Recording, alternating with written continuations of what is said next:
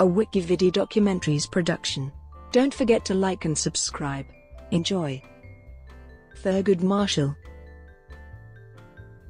Thurgood Marshall was an American lawyer, serving as Associate Justice of the Supreme Court of the United States from October 1967 until October 1991. Marshall was the court's 96th justice and its first African-American justice. Prior to his judicial service, he successfully argued several cases before the Supreme Court. Born in Baltimore, Maryland, Marshall graduated from the Howard University School of Law in 1933. He established a private legal practice in Baltimore before founding the NAACP Legal Defense and Educational Fund, where he served as executive director. In that position, he argued several cases before the Supreme Court, including Smith v. Allwright, Shelley v. Kraemer, and Brown v. Board of Education, which held that racial segregation in public education is a violation of the Equal Protection Clause. In 1961, President John F. Kennedy appointed Marshall to United States Court of Appeals for the Second Circuit. 4 years later, President Lyndon B. Johnson appointed Marshall as the United States Solicitor General. In 1967, Johnson successfully nominated Marshall to succeed retiring Associate Justice Tom C. Clark. Marshall retired during the administration of President George H.W. Bush, and was succeeded by Clarence Thomas. Early life. Marshall was born in Baltimore, Maryland, on July 2, 1908. He was descended from slaves on both sides of his family. His original name was Thurgood, but he shortened it to Thurgood. His father, William Marshall, worked as a railroad porter, and his mother Norma, as a teacher. They instilled in him an appreciation for the United States Constitution and the rule of law. Marshall first learned how to debate from his father, who took Marshall and his brother to watch court cases. They would later debate what they had seen. The family also debated current events after dinner. Marshall said that although his father never told him to become a lawyer, he turned me into one. He did it by teaching me to argue, by challenging my logic on every point, by making me prove every statement I made. Marshall attended Frederick Douglass High School in Baltimore, and was placed in the class with the best students. He graduated a year early in 1925 with a B grade average, and placed in the top third of the class. He went to Lincoln University. It is commonly reported that he intended to study medicine and become a dentist. But according to his application to Lincoln University, Marshall said his goal was to become a lawyer. Among his classmates were poet Langston Hughes and musician Cab Calloway. Initially he did not take his studies seriously, and was suspended twice for hazing and pranks against fellow students. He was not politically active at first, becoming a star of the debating team. In his freshman year he opposed the integration of African American professors at the university. Hughes later described Marshall as rough and ready, loud and wrong. In his second year Marshall participated in a sit-in protest against segregation at a local movie theater. In that year, he was initiated as a member of Alpha Phi Alpha, the first fraternity founded by and for blacks. His marriage to Vivian Bury in September 1929 encouraged him to take his studies seriously, and he graduated from Lincoln with honors Bachelor of Arts in Humanities, with a major in American literature and philosophy. Marshall wanted to study in his hometown law school, the University of Maryland School of Law, but did not apply because of the school's segregation policy. Marshall instead attended Howard University School of Law, where he worked harder than he had at Lincoln, and his views on discrimination were heavily influenced by the Dean Charles Hamilton Houston. In 1933, he graduated first in his class at Howard. Law career. After graduating from law school, Marshall started a private law practice in Baltimore. He began his 25-year affiliation with the National Association for the Advancement of Colored People in 1934 by representing the organization in the law school discrimination suit Murray v. Pearson. In 1936, Marshall became part of the national staff of the NAACP. In Murray v. Pearson, Marshall represented Donald Gaines Murray, a black Amherst College graduate with excellent credentials, who was denied admission to the University of Maryland Law School because of its segregation policy. Black students in Maryland wanting to study law had to attend segregated establishments, Morgan College, the Princess Anne Academy, or out-of-state black institutions. Using the strategy developed by Nathan Margold, Marshall argued that Maryland's segregation policy violated the separate but equal doctrine of Plessy v. Ferguson, because the state did not provide a comparable educational opportunity at a state-run black institution. The Maryland Court of Appeals ruled against the state of Maryland and its Attorney General, who represented the University of Maryland, stating, "Compliance with the Constitution cannot be deferred at the will of the state.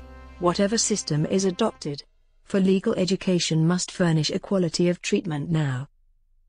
Chief Counsel for the NAACP Legal Defense and Educational Fund.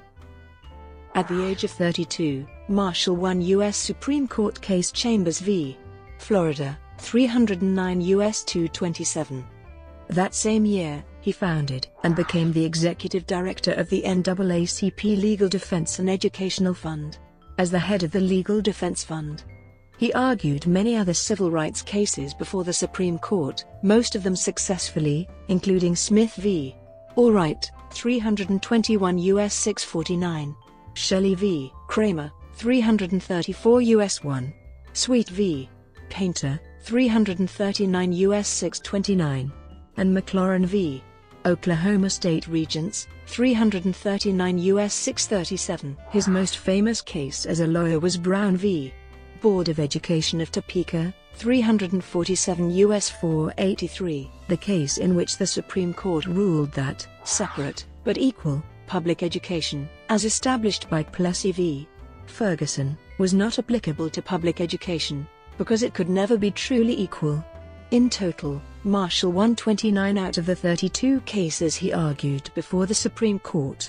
During the 1950s, Thurgood Marshall developed a friendly relationship with J. Edgar Hoover, the director of the Federal Bureau of Investigation.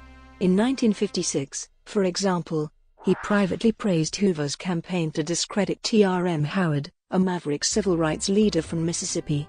During a national speaking tour, Howard criticized the FBI's failure to seriously investigate cases such as the 1955 killers of George W. Lee and Emmett Till. In a private letter to Hoover, Marshall attacked Howard as a rugged individualist who did not speak for the NAACP. 2 years earlier, Howard had arranged for Marshall to deliver a well-received speech at a rally of his Regional Council of Negro Leadership in Mount Bayou, Mississippi, only days before the Brown decision. According to historians David T. Beto and Linda Royster Beto, Marshall's disdain for Howard was almost visceral.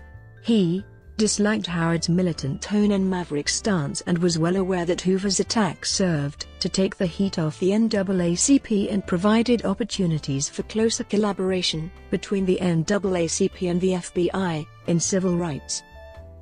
Court of Appeals and Solicitor General. President John F. Kennedy appointed Marshall to the United States Court of Appeals for the Second Circuit in 1961 to a new seat created on May 19, 1961, by 75 Stat. 80. A group of senators from the South, led by Mississippi's James Eastland, held up his confirmation, so he served for the first several months under a recess appointment. Marshall remained on that court until 1965, when President Lyndon B. Johnson appointed him to be the United States Solicitor General, the first African American to hold the office. At the time, this made him the highest-ranking black government official in American history, surpassing Robert C. Weaver, Johnson's first Secretary of Housing and Urban Development. As Solicitor General, he won 14 out of the 19 cases that he argued for the government. U.S. Supreme Court. On June 13, 1967, President Johnson nominated Marshall to the Supreme Court following the retirement of Justice Tom C. Clark, saying that this was the right thing to do, the right time to do it, the right man and the right place. Marshall was confirmed as an Associate Justice by a Senate vote of 69-11 on August 30, 1967. He was the 96th person to hold the position, and the first African American. Marshall once bluntly described his legal philosophy as this: "You do what you think is right and let the law catch up," a statement which his conservative detractors argued was a sign of his embracement of judicial activism. Marshall served on the court for the next 24 years, compiling a liberal record that included strong support for constitutional protection of individual rights, especially the rights of criminal suspects. His most frequent ally on the court was Justice William Brennan, who consistently joined him in supporting abortion rights and opposing the death penalty. Brennan and Marshall concluded in Furman v. Georgia that the death penalty was, in all circumstances, unconstitutional, and never accepted the legitimacy of Gregg v. Georgia, which ruled 4 years later that the death penalty was constitutional in some circumstances. Thereafter, Brennan or Marshall dissented from every denial of certiorari in a capital case and from every decision upholding a sentence of death. In 1987, Marshall gave a controversial speech on the occasion of the bicentennial celebrations of the Constitution of the United States. In conclusion, although best remembered for jurisprudence in the fields of civil rights and criminal procedure, Marshall made significant contributions to other areas of the law as well. In Teamsters v.